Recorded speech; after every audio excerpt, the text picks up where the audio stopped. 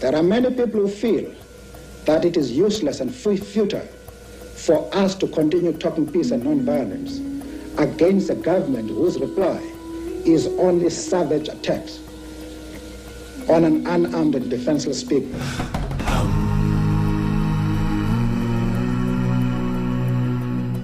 To the heroes of 76, we can only say salute. That class was a class that said it all to bring the youth into the center stage of the fight against wrong. Racism has been fought by none other than our iconic leader, Nelson Rolihlahla Mandela. 27 years in prison against apartheid does not yet define the man. Never, never, and never again shall it be that this beautiful land will again experience the oppression of one by another and suffer the indignity. We experience racism here in South Africa and in many parts of Africa for more than 500 years. We thought the scourge had ended with the liberation of the slaves under the leadership of Abraham Lincoln. We were wrong. There is overt racism. We know that story here, as well as covert racism. Our brother is being laid to rest, so his remains will be put in the ground. But our message is the following. The struggle begins. The struggle against racism, it has other forms. Nazism, which people had to fight, emanating from the soil of Germany. Fascism, emanating from the soil of Italy. And of course, apartheid, which came from this continent. These evils have got to be fought as one thing.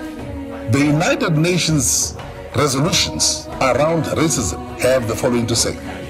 Apartheid, a threat against world peace, a crime against humanity. We're able to get the United Nations General Assembly as well as the Security Council to pass these resolutions during the time when Nelson Mandela and us were in prison in the fight against apartheid, in the fight against racism.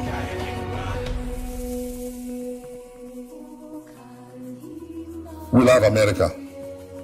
Here in South Africa, we know very well the meaning of police brutality. We had massacres here that happened in Soweto, in Sharpeville, and many other places. And our message to America is, be careful, you can unravel. America cannot fall apart. So all people remain at battle stations, even though the demonstrations may come to an end. We on this continent are more than 1 billion people. Each time a black person in any part of the world, especially America, is being done in, each time there's a knee, there's a hand, there's an arm, there's a kick on a black man in America, we feel it here. We remember more than George Floyd, many other names. Walter Scott, Michael Brown, John Crawford. We remember Sandra Bland. We remember all those people because they all went down having been treated to death. That's why the words of Mandela come back over and over again. People have got to learn to hate. Similarly, people have got to be taught to unhate. The African Union has got the responsibility to make sure that the people of the diaspora don't feel that they are left on their own devices outside there.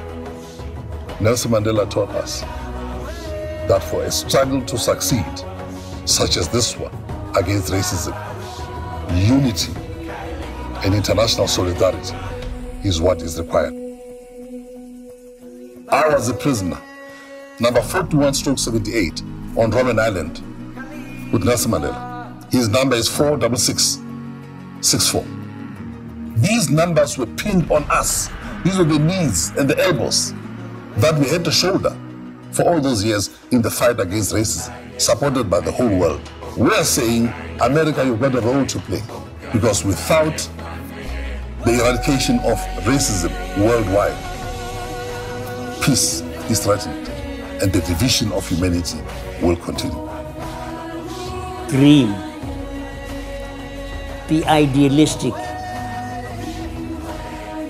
Don't be infected by the cynicism of oldies. Believe that this world can become a better world. A world where there is room for everyone. Dream, dream, because you actually get to be adults too quickly, and you forget your dreams. And God wants to use you, and you, and you, and you, and you, and you, and you, and you, and you, to make this the kind of world God wants it to be, a beautiful world.